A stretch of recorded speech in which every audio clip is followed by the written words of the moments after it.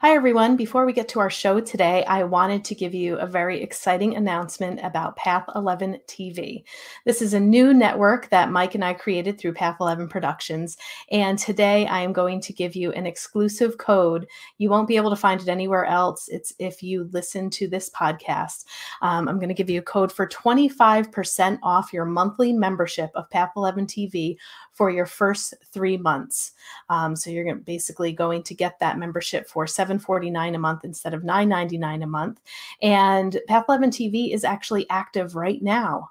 It's a little bit of a secret. We kind of have it behind closed doors here, but if you go to path11tv.com, you will see that you can subscribe to our network. We are adding footage constantly and regularly. We are going to be launching this more publicly on, guess the date, November 11th. 11/11/2020, around 11 a.m. We are inviting some very special guests who will be helping us to launch the Path 11 TV on that day. So stay tuned for that. And we have a lot of content there. Right now we have over 75 hours of exclusive footage. We have stuff on UFOs, consciousness, healing. I mean, you name it, it is there. I think you guys are going to love it. So are you ready for the code? Get your pen and paper down. This is only for people who listen to this podcast.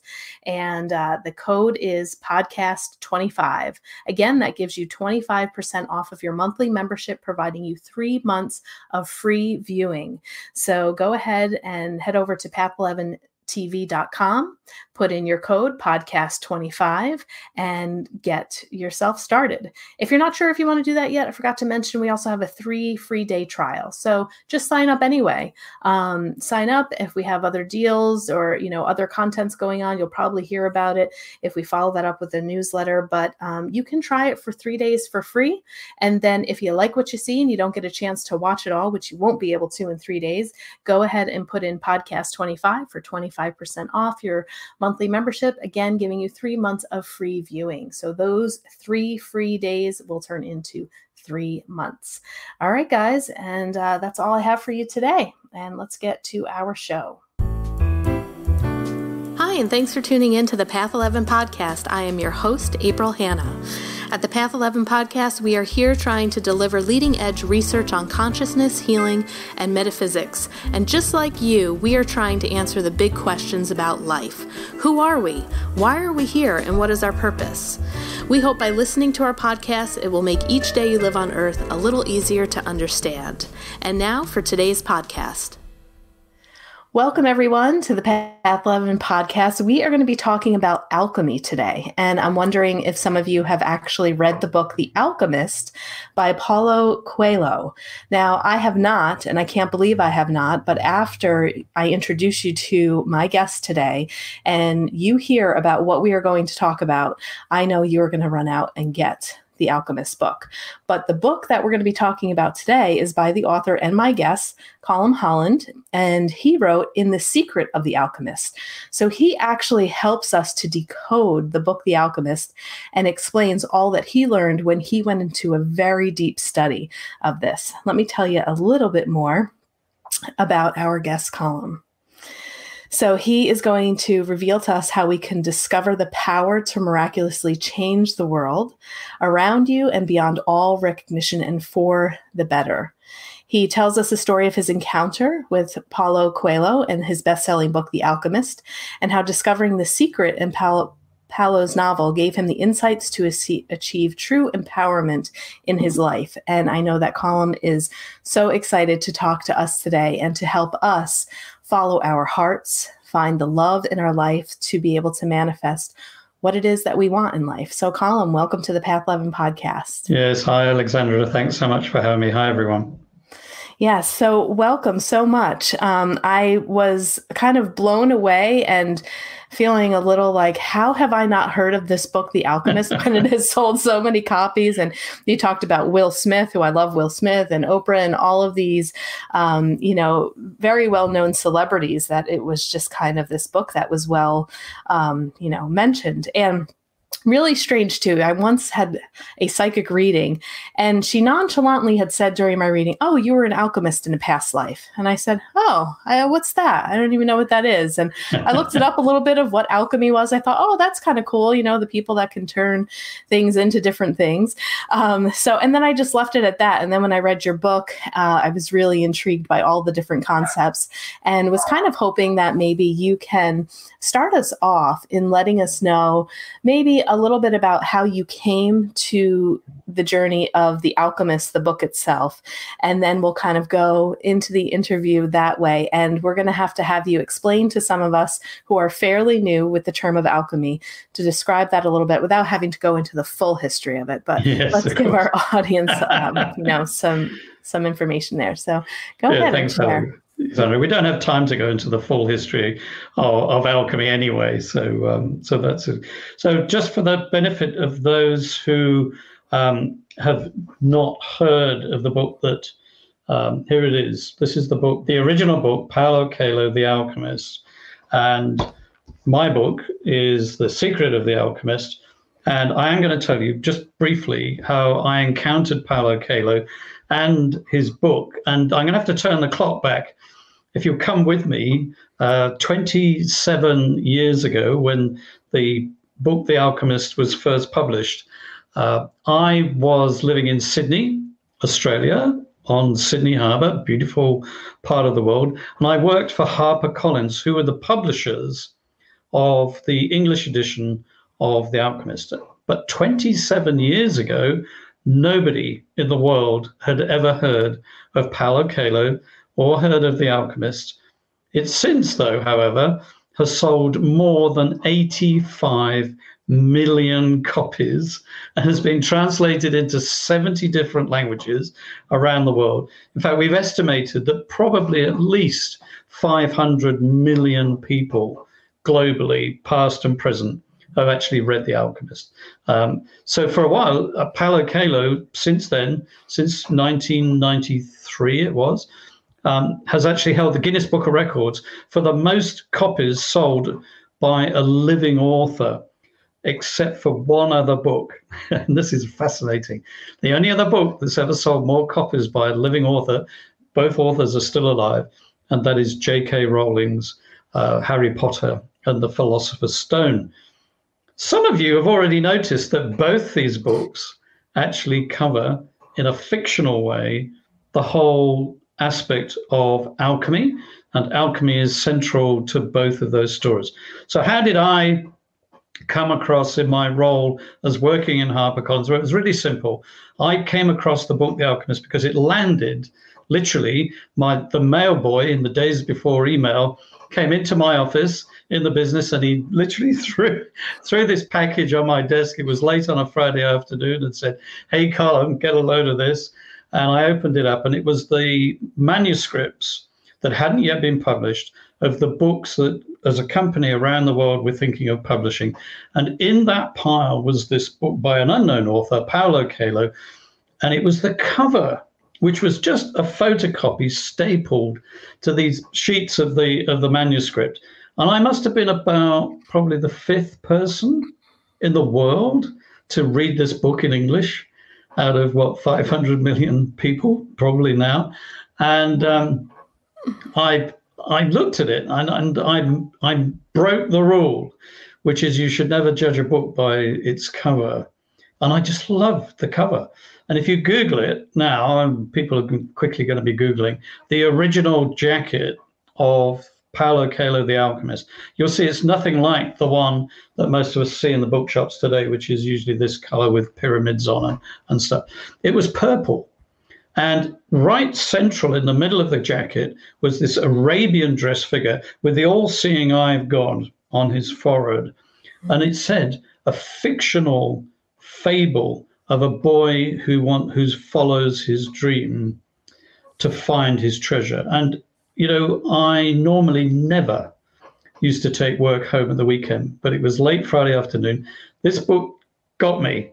It hooked me, and I shoved it in my briefcase and went home. And then Sunday afternoon, I suddenly remembered I'd got it, and the kids were busy And normally I spend the weekends with family, but the kids were busy, and I just set myself up in my backyard, got out the manuscript and thought, I'll just give this a quick skim, no more than half an hour. Well, 3 hours later, after I finished reading every single word and the sun literally set on the last page of the manuscript, I just knew, because of my own spiritual journey up to that point, from the age of 18 to the age of 40 years old when I first read The Alchemist, that there was something unique and magical about this book.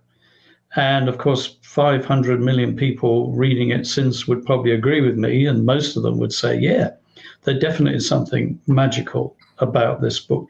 And I was surprised that my colleague who had sent it to me hadn't written a note saying, this is going to be a mega bestseller. So I rang him on the Monday afterwards. The first thing I did when I got back in the office, when he was awake, because I was in Sydney, he was in California, big time difference. So I waited until it was about 7 o'clock in the morning, woke him up, and I said, hey, Greg, have you read this? He said, yeah. I said, look, man, I'm serious. This is going to be a mega, probably the biggest book HarperCollins is ever going to publish. And he said, are you serious? I said, yeah, no, look, come on. I'm normally Mr. Conservative. And he said, well, how many copies do you want for Australia? And normally I'd say like 2,000-3,000 copies of a book first time. And I said, look, I want 20,000 copies. Don't forget, Australia's only got, at that time, 1993, had a population of about 16, 17 million people. 20,000 copies for an unknown author is pretty outlandish. And he said, are you drunk? And I said, no, I'm not drunk. I've never felt so excited in my life, actually. We're sitting on a mega blockbuster of a book. And he said, okay. Let me go and talk to the other guys. So he went back and he talked to all my colleagues around the world. And we came back and we printed 200,000 copies. We skipped hardcover, went straight to paperback. And the rest, as they say, is history. We couldn't keep up with the demand. As soon as we did a print run, they sold out and sold out and sold out. He was in the New York Times bestseller list for, what was it? I think it was over 380 something weeks. Wow. He's continuously in Amazon's. Still today, 27 years later, he's still in Amazon's bestseller lists for his genre. And what was really special for me personally, and this kind of gives me a bit of closure on this story, is that Paulo came to Australia soon after we published. We persuaded him, even though English is not his first language, he speaks and writes in Portuguese. He's Brazilian. And the book had actually initially failed miserably in Brazil, believe it or not. Go figure, right? Yeah. His first publisher actually gave him the book back and said, I can't sell this book. And then he went into the desert. He and his wife when this kind of disappointment happened, because he really wanted to be a successful writer, he went into the Mojave Desert in America for a month. And there's another book that he's written since called The Valkyries, in which he tells that story of his month in the desert. And he had a very, very spiritual, magical time there. It's a great little book. So again, it's only a slim, even The Alchemist, as you can see, is a very slim book. You can read it in a few hours. And when he came back from that desert experience, he told his agent to send the book out again. Let's see if somebody bites. And one publisher came back and said, I don't know why, but I feel compelled in here to publish your book again, even though I know it was a failure the first time round.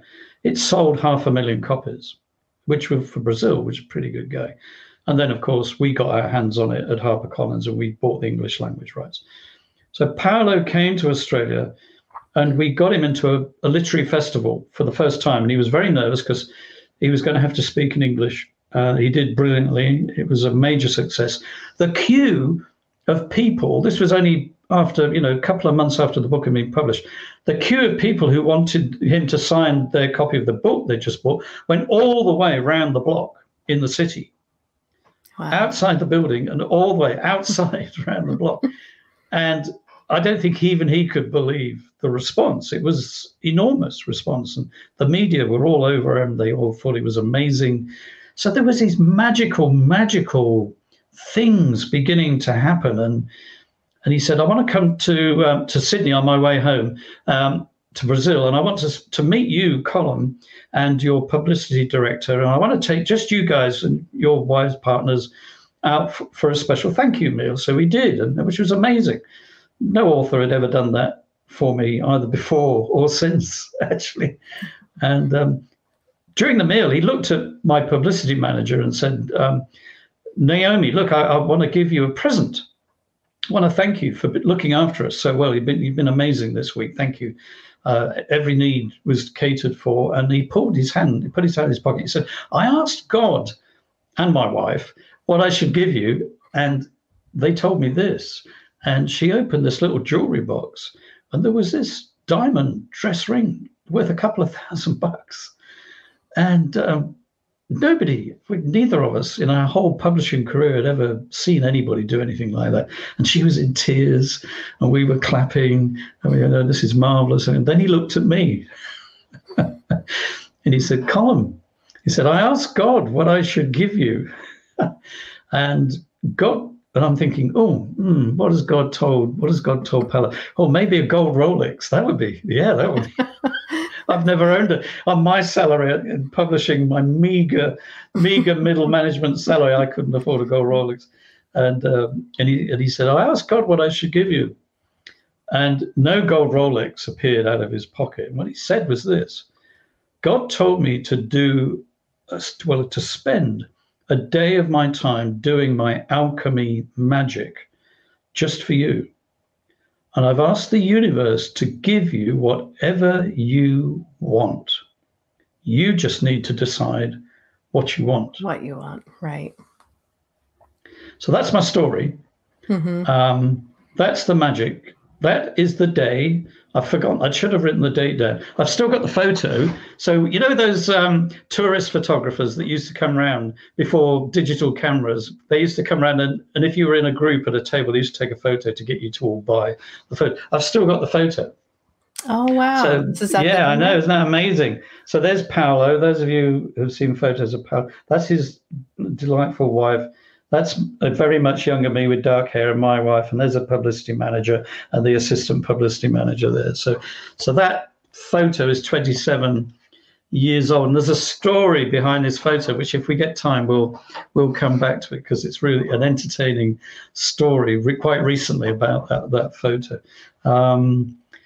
What happened to me was quite shocking, because at that moment in my life, 27 years ago, I was at the point where, when Paulo first asked me, what you've got to decide what you want. The shallow answer was a gold Rolex. How sad is that? I'm embarrassed to say that, that's how materialistic and shallow I was being. But I had been on a spiritual journey. And so that makes it even more embarrassing. But I'd reached that point, sort of middle age, when I kind of sort of thought, well, I've done well. I'm in an okay career. I'm not particularly well paid. I've got other people telling me what to do all the time, but, it's comfortable. I'm in a little comfort zone. But to be honest, I'm bored. I'm actually bored. I'm really dissatisfied.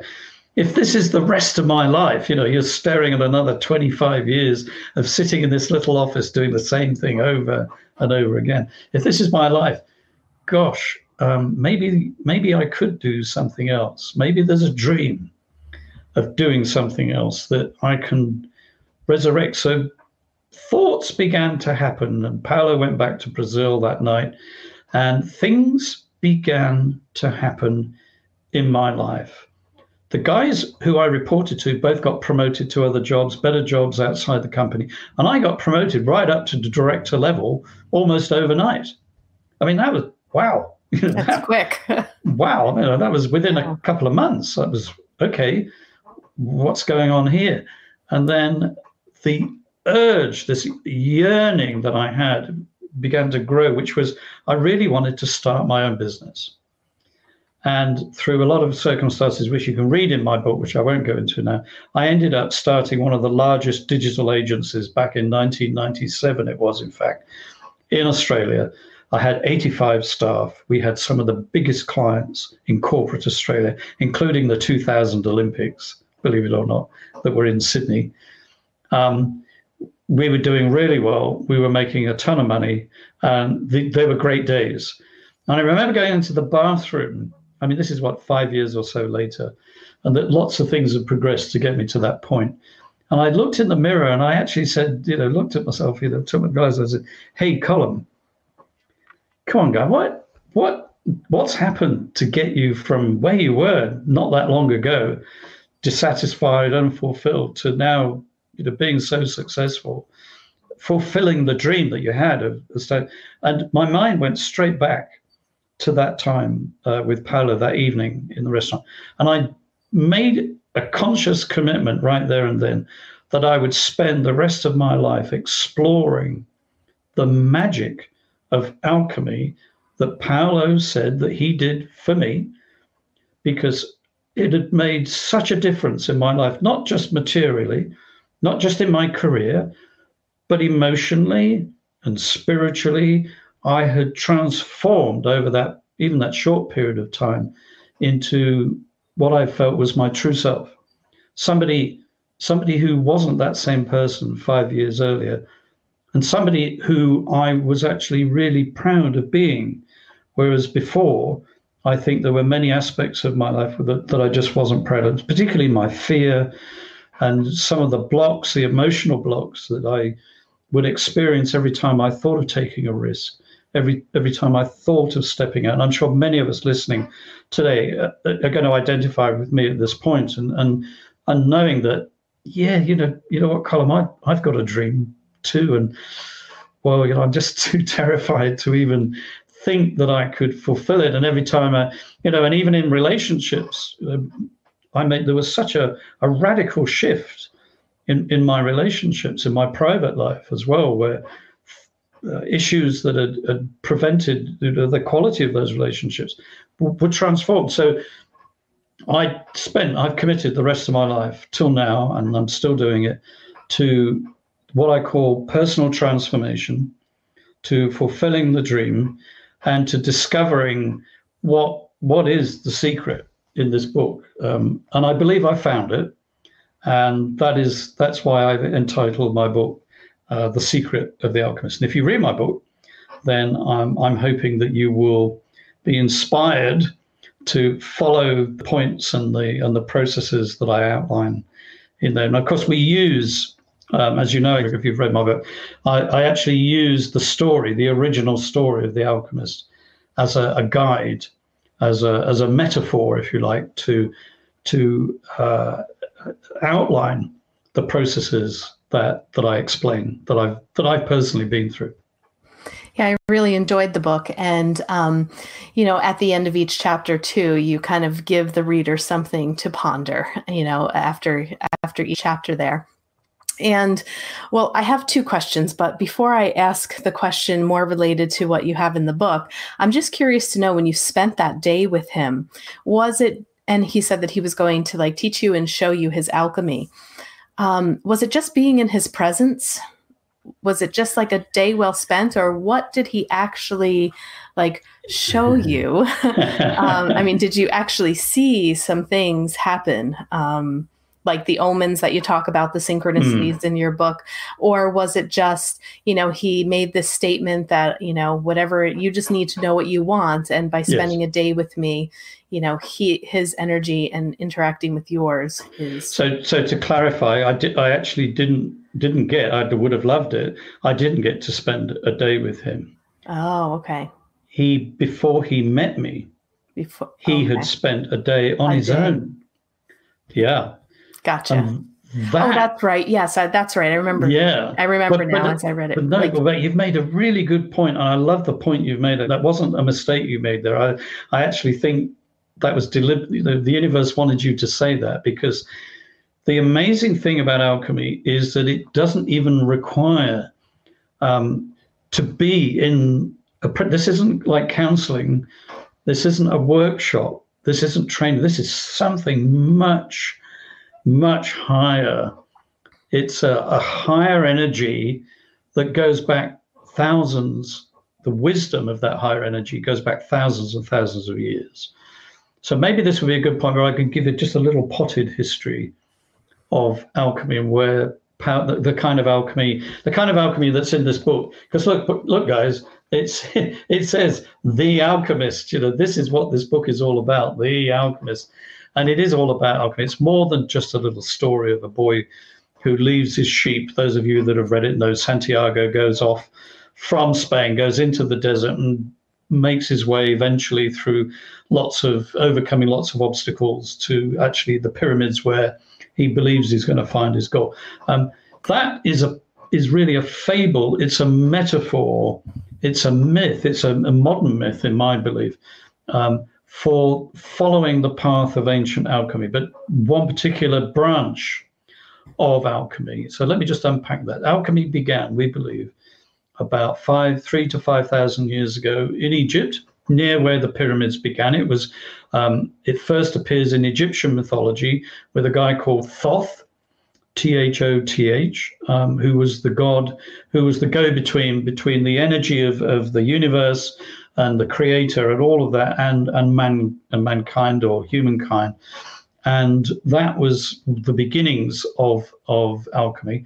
And then down through the centuries and the millennia, it branched off into lots of ways. One branch went off into China, India, the Middle East, and Europe, and different versions of alchemy began to appear. The version that Paulo has utilized in his life and explains in the story of The Alchemist is the Arabian branch of alchemy. And he makes that quite clear. There's nothing confusing about it. He makes that clear. So what is it about this branch of alchemy then?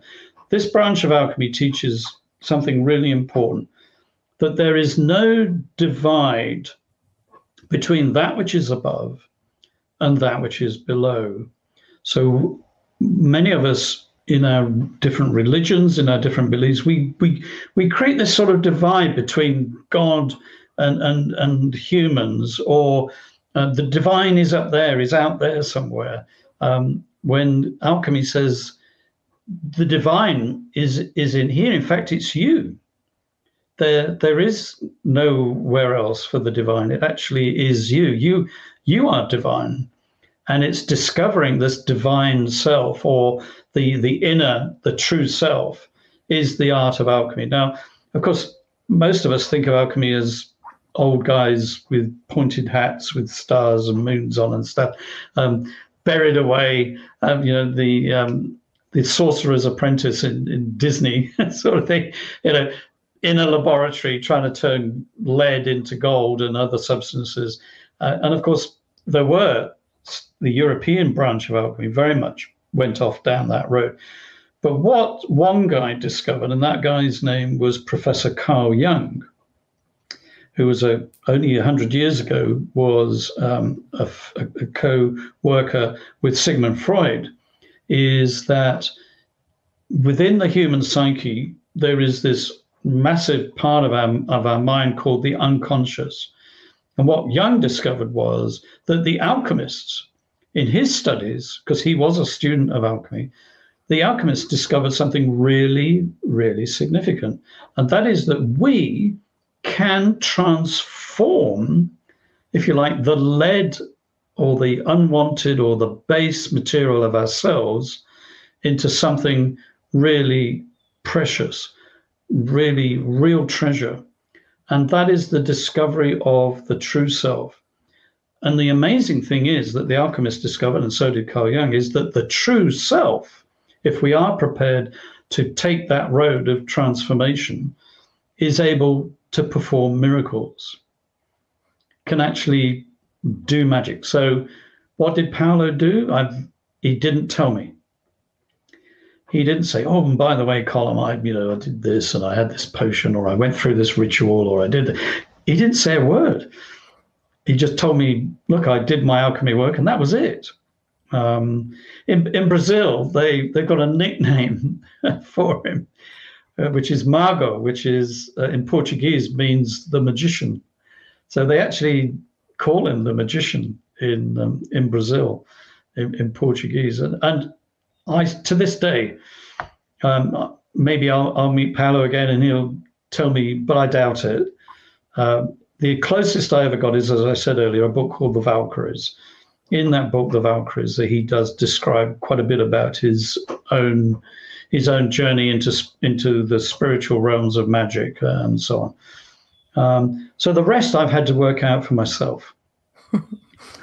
Yeah. And I can honestly say that every time I commit, and I've seen this in so many hundreds and hundreds of people's lives around me, when we commit to pursuing that transformation of the self, when we open ourselves up to what I call unconditional love, and you've had so many guests on your show with their near-death experiences rather, and their experiences of the world after, time and time again. What do they talk about? They talk about encountering unconditional love. So that unconditional love, as they will tell you, is present now. It is, and if you like, it's the glue that holds all of spiritual matter, all of material matter together. It's the reason that we exist.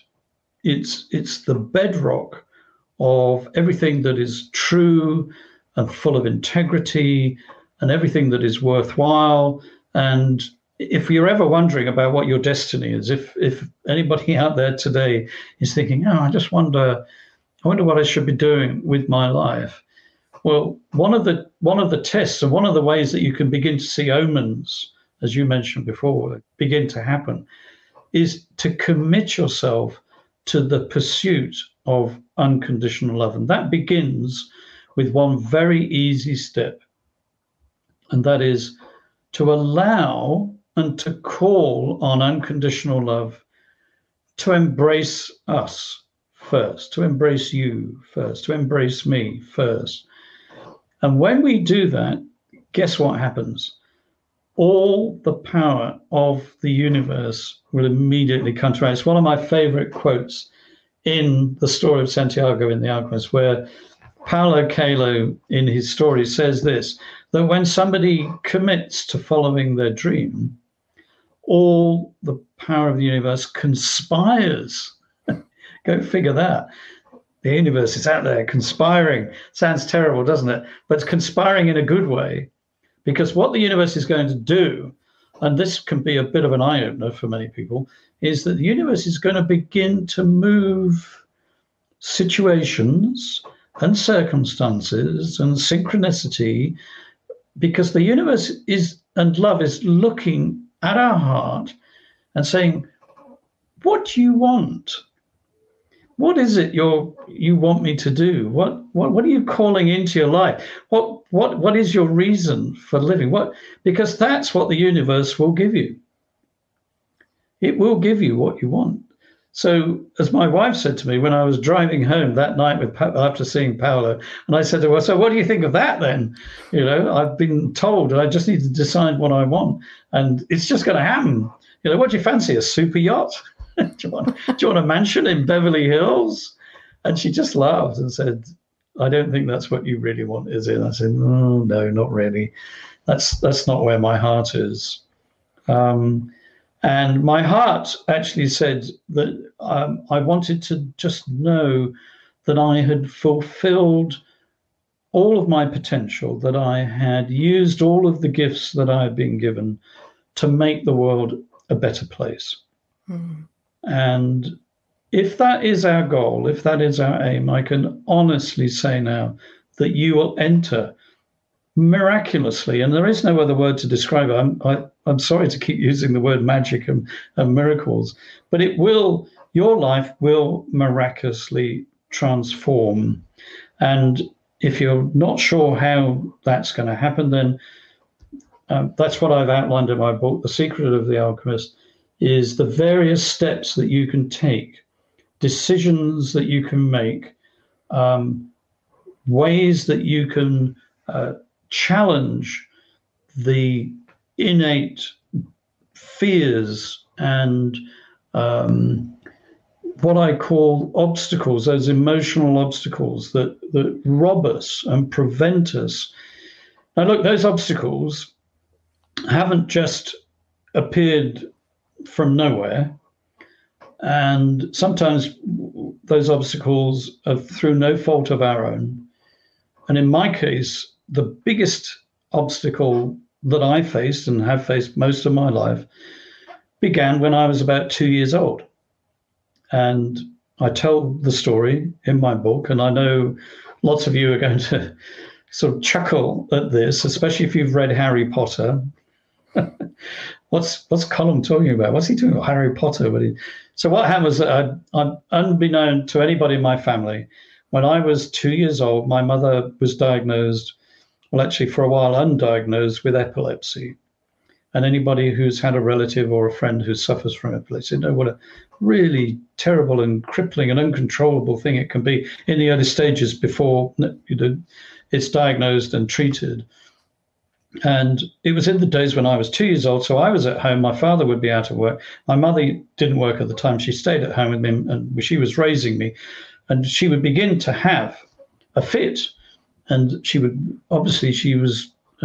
knew something wasn't right. So to protect me, she would throw me into the cupboard under the stairs in our house. And of course, it was very dark in there, and I was about 2 years old. And I could hear all this terrible screaming and noise going on outside. I mean, it was horrifying. But here's the thing. It wasn't until I was in my late 20s that I even began to remember that experience.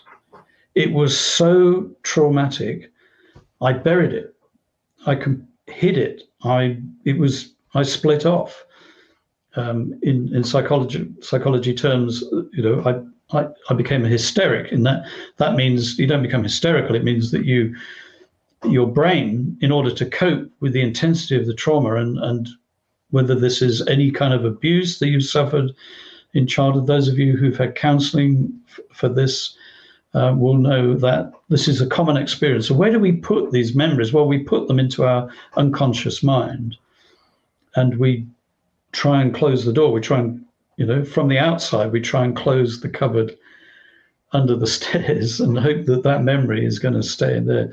Well, what I discovered was that the child, that inner child, who I thought, didn't exist, was alive and well. And guess what? He was pretty angry about being locked in the cupboard under the. He was angry twice over. One, because it happened in the first place, but secondly, because I was doing the same thing to him all over again. I didn't want to know. So he would erupt.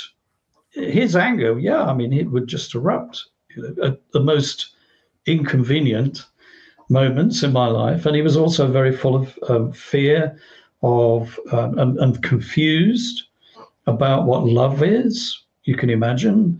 One minute, the person who I thought was caring and was loving towards me would become my jailer, as it were, to the point where I became my own jailer of my own real self. And I was very fortunate. I got some help, and it's all that I won't go into the details now.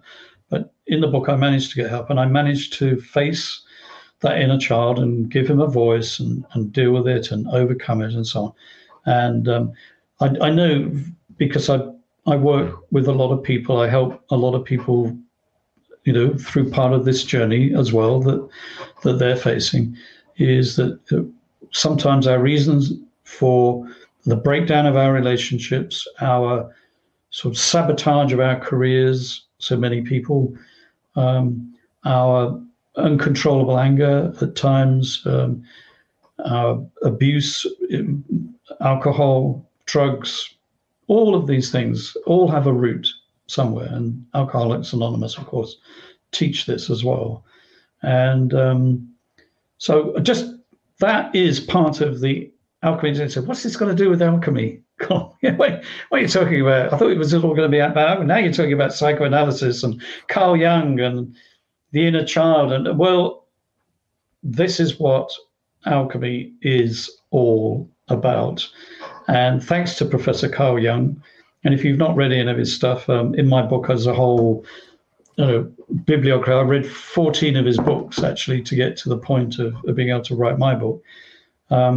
He talks about all of this and how by honoring and by beginning to believe again in that abused self, that part of ourself that we really want to hide and despise, by nurturing and allowing love and allowing acceptance and removing the judgment from that part of ourselves, we can be transformed.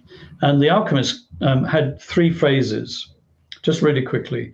So they had what they called the black phase, the white phase, and the red phase. And I cover these in my book, just really simply. The black phase is the breaking down and coming to terms of facing that dark part of ourselves. Some people call it the dark night of the soul.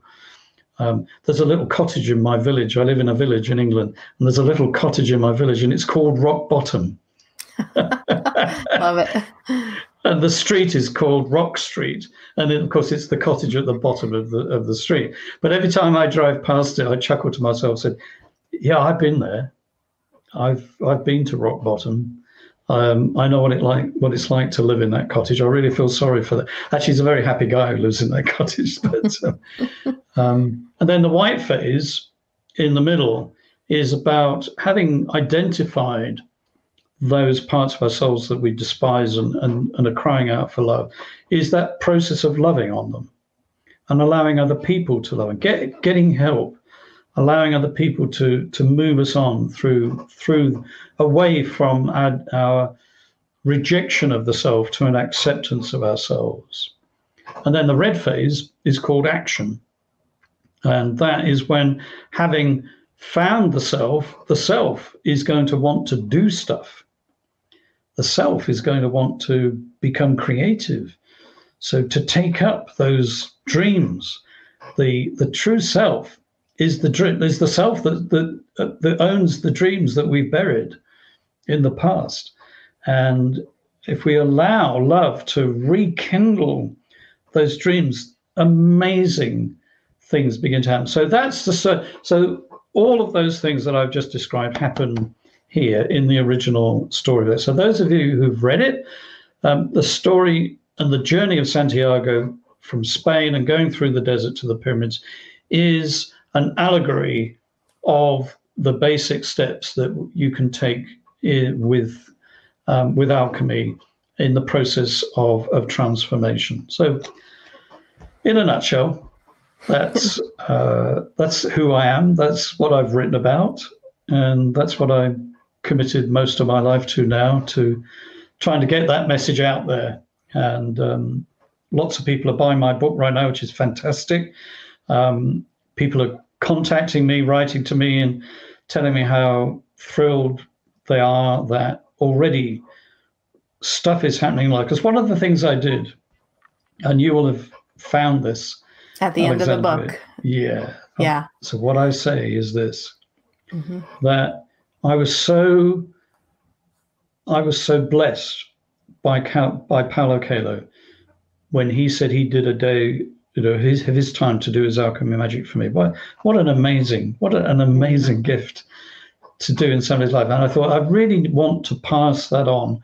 So as I wrote the book, what I've said in my book is that each day before I would begin writing, and it was written over a period of 3 years, because I was busy doing other stuff at the same time, but I really wanted to get this book right.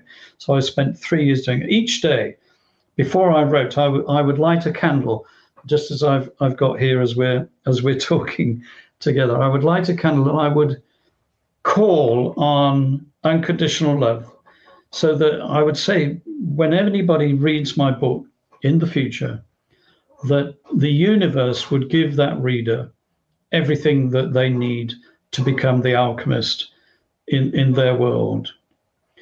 And an alchemist is somebody who is on the journey of transformation, if you're wondering what an alchemist is. Not only are they transforming themselves with the aid of love, but they're also finding ways to cooperate with the love that is in the universe, to transform the world around them for the better as well.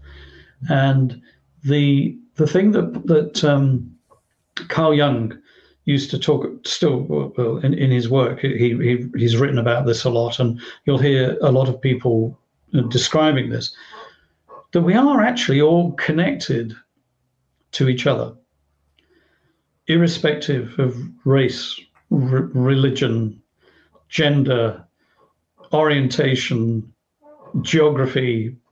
It's irrelevant. We're connected, and we're connected through this thing that Carl Jung described as the collective unconscious.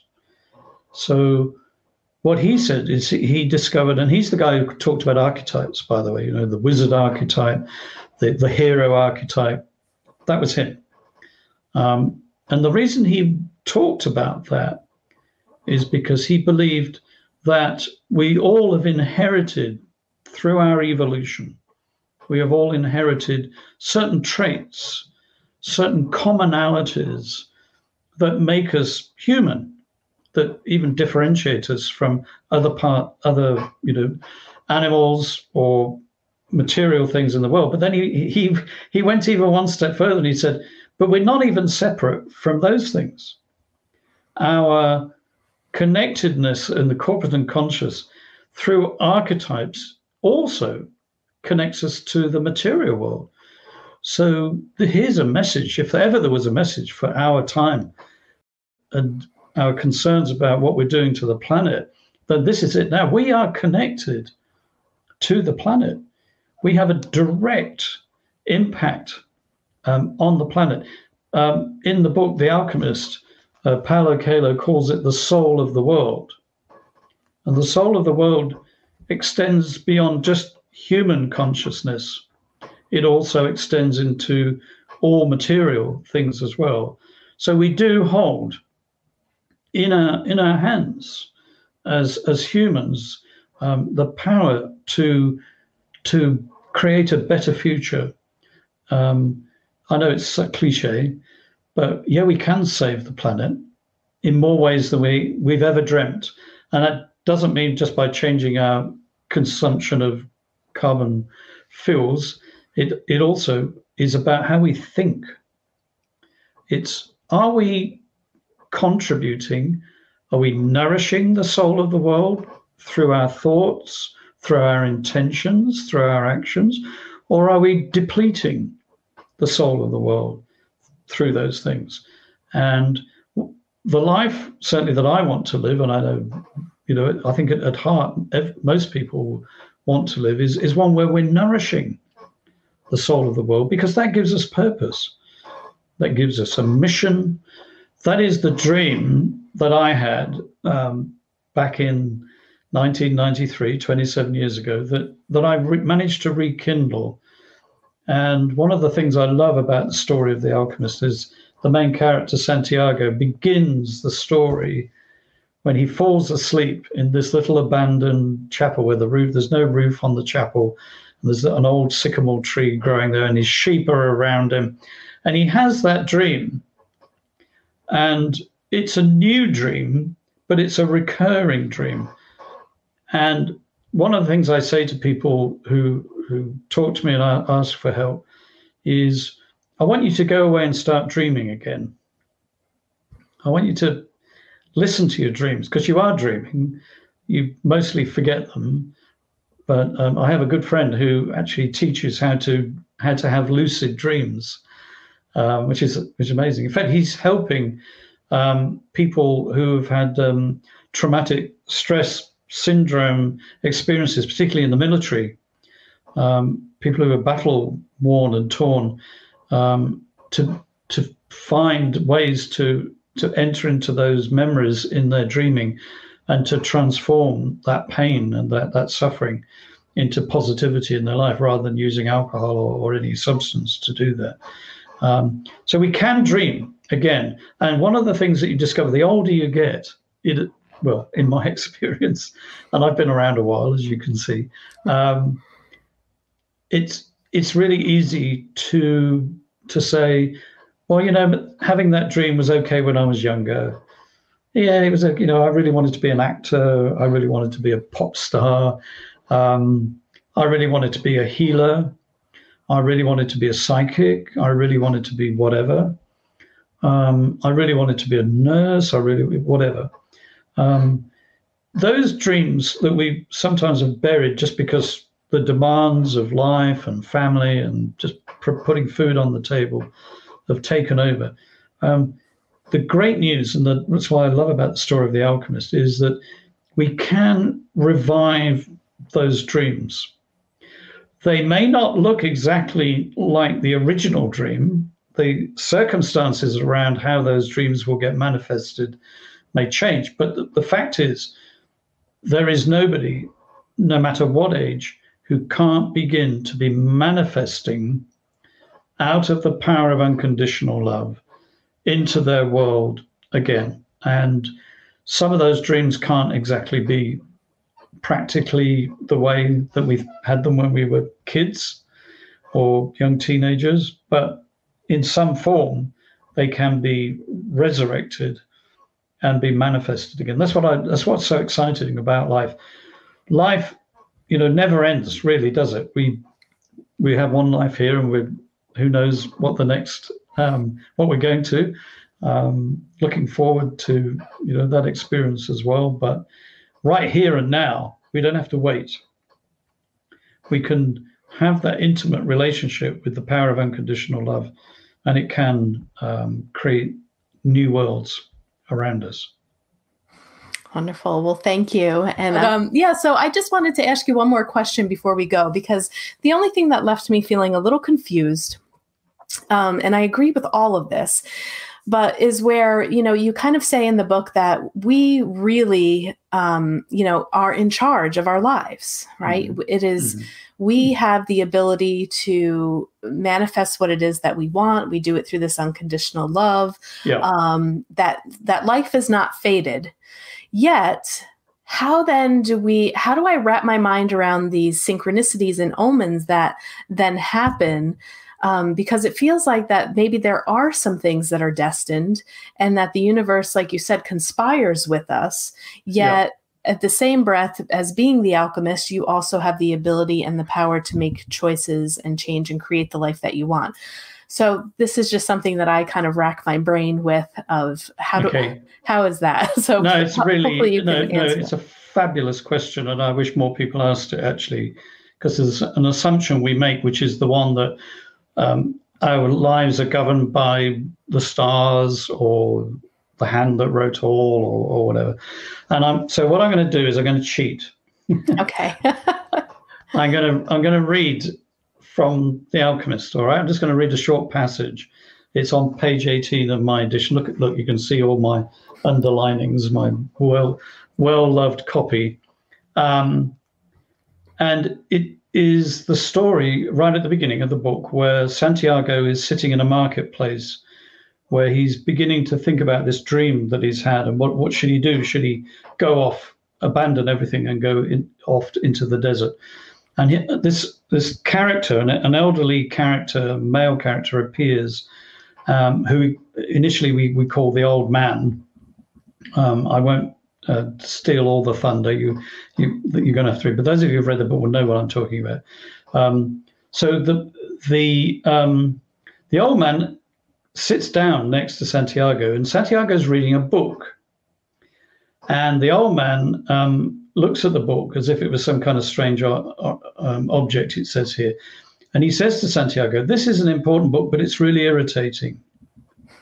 And the boy was shocked. The old man knew how to read, which he didn't think the old man did, and that he'd already actually read the book. And if the book was irritating, as the old man had said, the boy still had time to change it for another. "It's a book that says the same thing almost all of the books in the world say," continued the old man. And it says this: "It describes people's inability to choose their own destinies." And it ends up saying that everyone believes the world's greatest lie. So Santiago goes, "So what's the world's greatest lie?" the boy asks. "It's this, that at a certain point in our lives, we lose control of what is happening to us. and our lives become controlled by fate.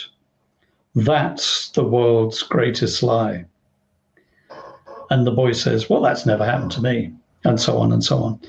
And later on in the book, this old man whose name is Melchizedek actually says to Santiago, you can choose your own destiny. And Paulo has a word for this, which if you watch any of his interviews, there's a fabulous series of interviews between Paulo Coelho and Oprah Winfrey on YouTube, which I strongly recommend, in which he talks about this. And that is, there is a destiny that is individual to us, but we have to be co-creators of that destiny.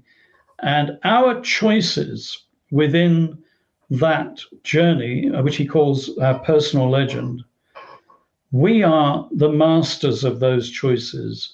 And when we make a choice, the universe then will join us in that choice and make the path plain and will lead us.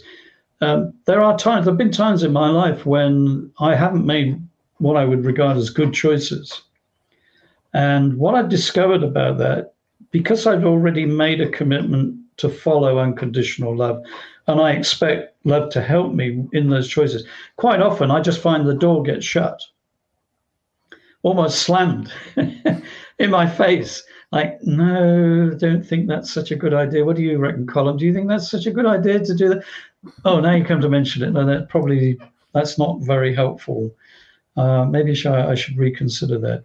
So in my book, when I talk about you are the captain of your soul, and Oprah Winfrey in some of her podcasts as well says exactly the same thing. I'm not saying anything new in that sense, is that you can be the captain of your own ship. You don't need to be rudderless. You don't just need to be blown around by circumstance and the winds of fate, or whatever you want to call it. It's really easy to believe in fate retrospectively. It's easy to look back and go, oh, yes, I can see why that happened, or maybe why that happened. It's really hard to predict fate into the future, and that's because you are the master of your fate. So the life you want to create is within your grasp. That's really the message that The Alchemist teaches, that Oprah Winfrey teaches, and hopefully I've managed to convey in my book too. Wonderful. Yeah. And I think it always comes back to, when you talk about the choice, choose love, right? Always choose love. It's everything. In fact, I know we're going to close in a moment.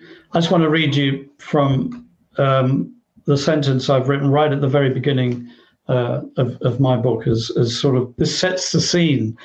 The greatest challenge that we face is to truly believe at the very core of our heart that we're loved unconditionally for who we are and not for what we can do. Mm-hmm. If that's the case, then, to coin a real cliche, the world is our oyster, is it not? Because we are loved. So if we're not feeling terribly loved today, can I advise or suggest that if you get a moment to just be on your own, just find a little corner somewhere, wherever you are, in the office, at work, at home, doesn't matter. Just find a little corner and just say to yourself, I want that love that Colm was talking about and The Alchemist talks about. And I want that love to begin to imbue my life, to infuse my life, and to help me move forward from where I am right now. And guess what? Love will come to your aid in a flash, in a heartbeat. It's just waiting. It's just waiting to join your life at some point. Colm Holland, thank you so much. The Secret of the Alchemist. People, let's go out and purchase that. And so where can people buy your book? Everywhere, pretty much. Google it. It's on all good online bookstores. I don't know if the bookstores are open physically where you are, but that's, if not, don't worry, there's a Kindle version, there's a paperback version, and there's even an audio version. If you're not bored yet with my voice, and you're quite happy, but people who have problems reading or would rather listen to it while they're doing something else, I've actually got an audio version which is available on Google and Apple as well. So it's a wonderful book, and it's really the only book that I think I've ever read when I got into the end of it where the author blesses me. And that was beautiful. I loved that. So thank you. And if nothing else, I think people should get the book to be blessed and passing on what Paulo passed on to him. And, the intent is there. So, yeah. Well, Colm, thank you so much for a beautiful talk. I really appreciated spending time with you today. And much luck with the book. And if you write another, come on back. I'd love to. Thanks so much for having me. Thank you. Have a great day. Okay. Cheers. Thanks again, everyone, for listening to this week's show. Before you go, I just wanted to remind you to listen to our new podcast, Mindbenders. Visit mindbenderspodcast.com to hear my dad's synchronistic story. I hope it'll bend your mind about Jimi Hendrix. Then submit your story if you think it can bend our minds. Also, be sure to check out the video replays of the 2020 Virtual Afterlife Conference.